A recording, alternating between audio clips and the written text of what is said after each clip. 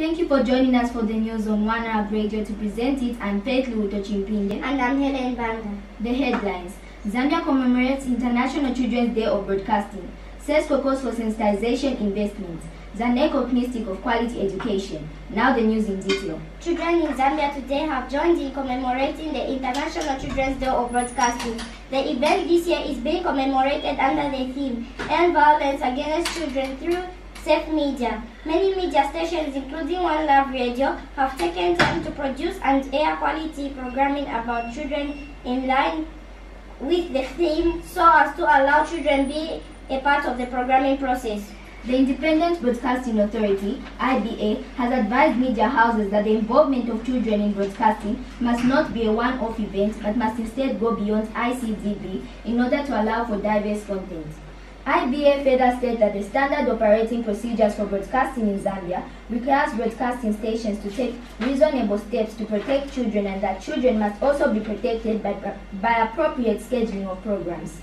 Meanwhile, the International Children's Day of Broadcasting, ICDB, was created by UNICEF in 1991 in order to encourage broadcasters worldwide to create awareness for children issues and allow children to be part of their programming and presentation.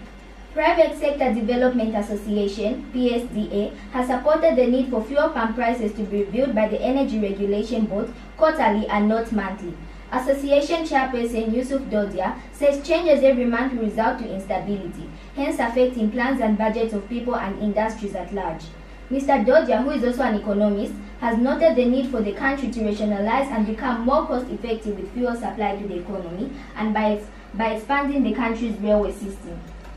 People rationalize and become more cost-effective with our fuel supply to the economy. So if we invested in a bus and expanded railway, we'll find that yes, we have to pay for them abroad. But if our railway network is working very well, then the transportation transported across the country can be done by railway, by train. Citizens' Environmental and Social Concern, SESCO, has urged the Ministry of Green Economy and Environment to embark on environmental sensitizations to the local people. Speaking to One Love Radio in an exclusive interview, SESCO Executive Director Colonel Hakapia says if the local people are taught on how to take care and protect the environment, then there would be a mutual understanding between citizens and the ministry. Mr. Hakapia says the ministry should invest in sensitization by breaking down lessons into different Zambian languages and ensuring that words are simplified for better understanding by the locals. We need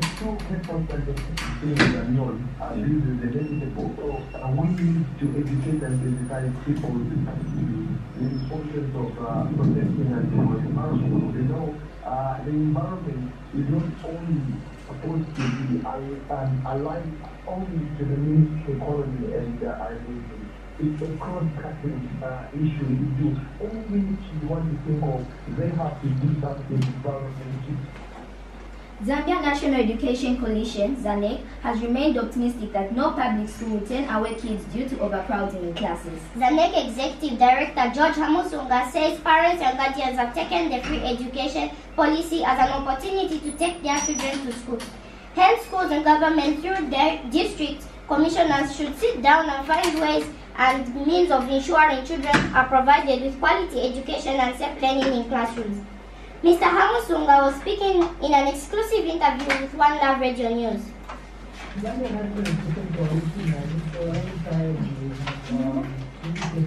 So after reading agriculture news, there is no bite, so you just said you take a break and afterwards. Okay. We'll be going into break. We'll be going into the break. Oh.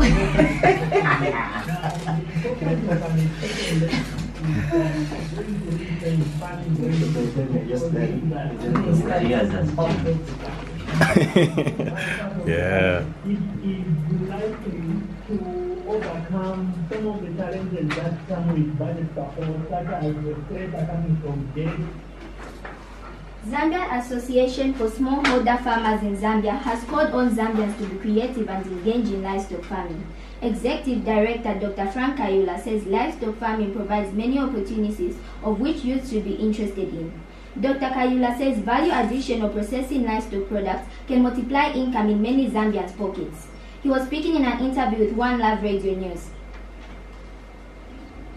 We take a break.